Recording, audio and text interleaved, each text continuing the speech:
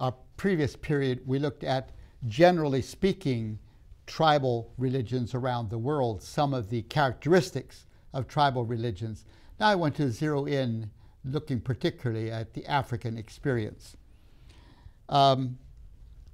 First of all, is the phenomenon of life cycles, meaning that everyone is in a particular category within the life cycle.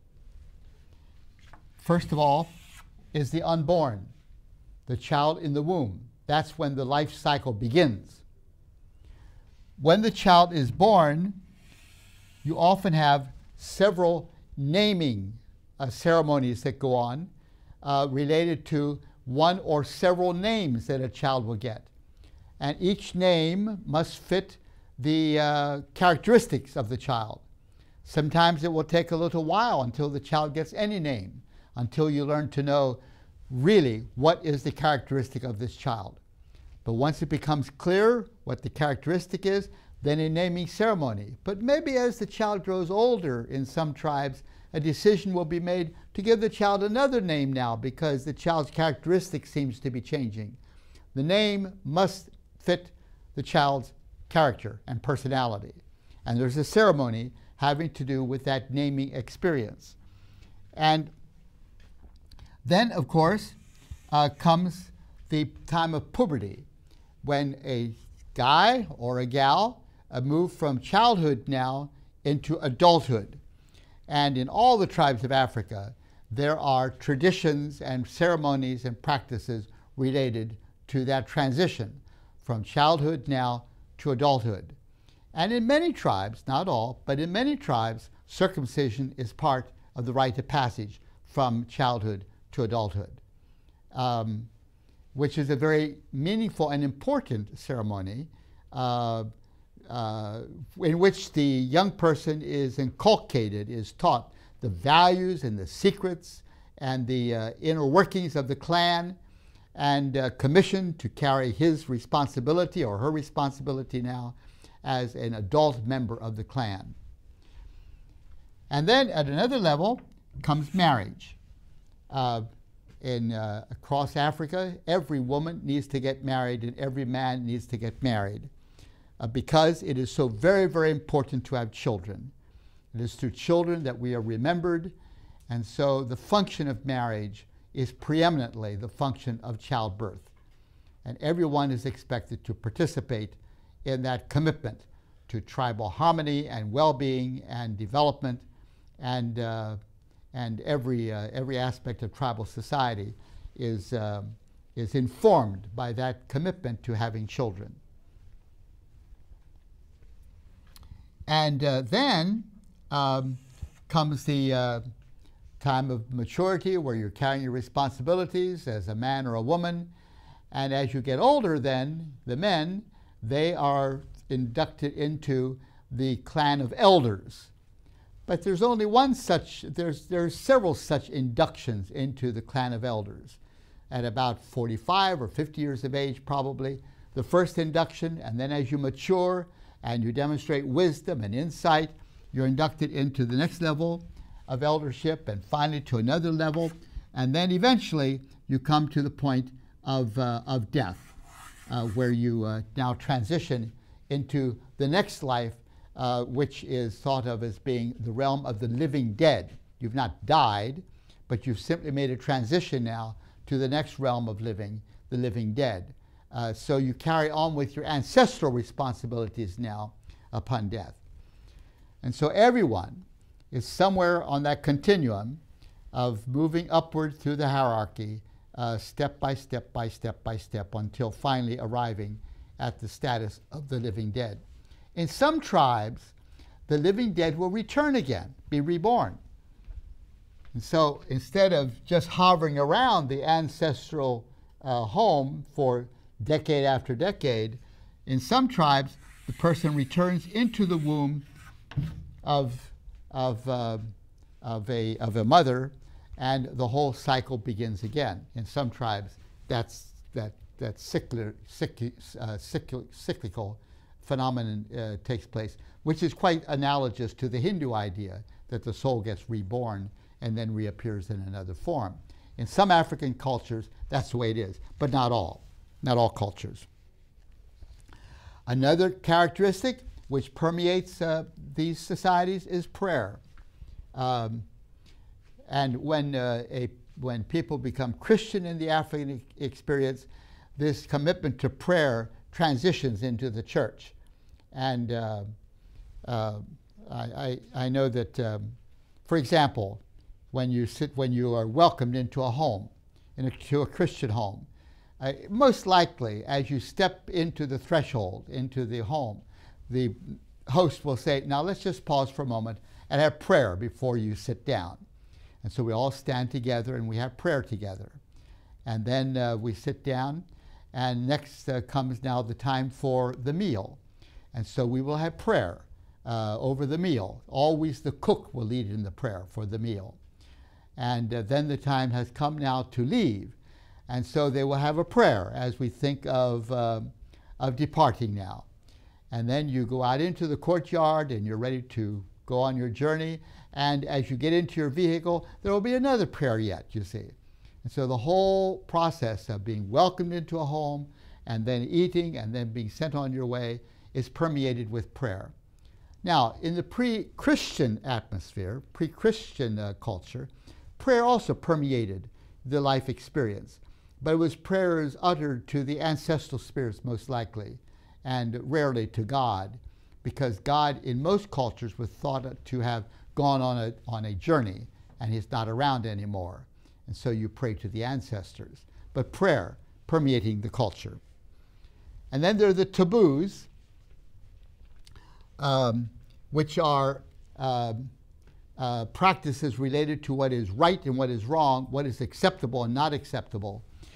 We talked about that a bit ago in regards to Okuru and Yakitumo, and how when they wanted to get married, they were not permitted to marry because of a taboo against the basket maker clan and the blacksmith clan intermarrying. That was not permissible. There was a taboo against that. And so the cultures are permeated with taboo systems, things that are acceptable and things which are not acceptable. Many of the taboos have to do with incest concerns, proprieties between parents and daughter or parents and son and that kind of thing. Proprieties concerning in-laws and whatnot. All sorts of taboos regulating how one relates to one another are part of these cultures. And then there are these sacred places or persons who need to be respected as sacred.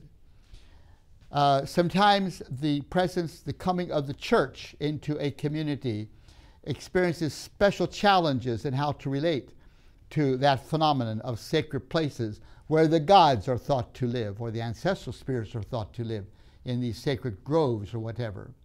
That happened to my father when they arrived among the Zenaki people. There was one other Zenaki Christian in the whole world, as far as we know.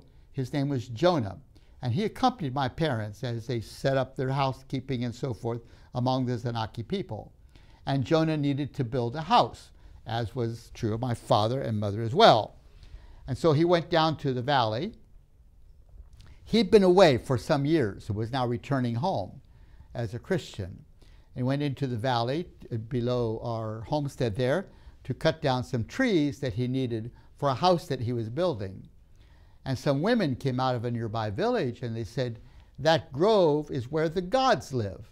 The ancestral spirits live there and the divinities, the nature gods live in that grove. And so if you cut any of those trees down, you will be cursed and you will die. You can't take those trees. So what you do, if you cut down the trees, then you are confronting the religious system and the cultural system head on. And one doesn't want to do that as you are moving into a community and learning to know them and so forth. But not to cut down the grove would seem to say that they were concerned and afraid of these divinities, that they respected these divinities. And the Christian witness is that Christ has triumphed over the divinities, that they are rendered powerless to what happened in the cross and resurrection. So what do you do? What do you do about that? And Jonah walked up the hill and he said to my father, you know, we have to cut down some trees. Don't like to do it, but what else? Because if we don't, the whole tribe will say that we're afraid of these divinities. And so they consulted and prayed and decided they would go down the hill and cut down the number of trees needed. That same story, that same sort of dilemma, if you study church history, has confronted the church over and over again. In Germany, the oak tree was considered God and divine. And as the church began its witness in Germany many years ago, in its polytheistic days, the decision was made by the church leadership to cut down the oak tree there at the heart of Germany, which was the center of German worship of trees. And they cut down this oak tree as a confrontation against these divinities that the Germans believed lived in these trees, or the tree itself was divinity. And that's what happened with my father and Jonah. They went down into the valley, and they cut down the number of trees that they needed. They did not cut down more than they needed, but the trees needed for the house. And subsequently, the tribal elders called on the witches, we talked about them today, called upon the witches and the shamans and so forth to curse Jonah and my parents. And in fact, they even dug a grave for them, we are told. Whether that is true or not, I don't know, but that's what we're informed happened. And the battle was cast, you know, between this newly arriving Christian community and the traditional culture with its strong, strong respect for sacred places and people. The grave stayed empty, and that was a powerful statement to the whole tribe that Christ has triumphed over the nature gods. But it's not the kind of conflict that one welcomes at all. But I share that because it illustrates, I think, the questions and the issues that are oftentimes present as Christian faith, or sometimes as Islam, meets these traditional religions. Even a small contribution can make a big difference. Jesus fed 5,000 people because of a little boy's 5 loaves. Regardless of the amount, your contribution is very important and greatly appreciated. Visit us at tvsseminary.com. Death rites, another area which is very significant. That it's in the death rites that this ultimate question of the meaning of life and the meaning of death and forgiveness, all of that, those three ultimate questions all converge powerfully and mightily around the death experience. And each tribe and each culture had their rites that you practice in terms of death, dealing with these ultimate questions. And the Christian church has its response to these questions as it relates to death and so forth. In Tanzania, the first bishop of the churches that we were related to, the first bishop was called Zedekiah Kisari. And when his wife died of old age, why the tribal elders were determined that she will be buried in the tribal way, honoring the ancestors. And part of the tribal death rites included the need to send cows over the grave. The idea was that the spirit of the deceased is hovering around the homestead. And so you drive cows over the place where the person has been buried so that the ancestral spirit will follow the cows, because Luo liked cows very, very much, into the bush and leave the homestead at peace. If you don't chase cows over the grave, then the ancestral spirit will hover around the homestead God knows how long, you know, and might become a rather bothersome presence, to be sure. And so the whole tribe determined that this woman, this mother, bishop, you know, this wife of the bishop, shall be buried in the way of the traditional culture. And the bishop said, but listen to me, she is a Christian. We will not bury in the traditional way. She is the mother of the church. And so we need to bury her in a Christian manner. And that means we will not have cows going over the grave. And so what they did, what the traditional culture did, now this is 50 years after the church had taken root in that community, but it shows how intense the issues were. What they did was to send drum beaters to the house of the bishop. And all night long, they beat these drums, boom, boom, boom, boom, boom, boom, boom, trying to wear him down just to exhaustion. So he would finally acquiesce and say, well, okay, go do it your way. But he stood very firm. My brother Joseph was there at the time, and the bishop said, really, you from North America need to leave. This is a matter which we Africans must resolve, and you don't understand the dynamics. Although you have lived among us and been born among us, it's really best if you leave and you go to your guest house and pray for us.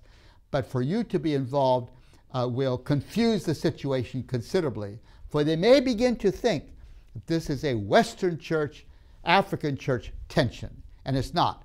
This has to do with the essence of the gospel and with how we deal with these traditional approaches to ancestral spirits. That's really what it's about.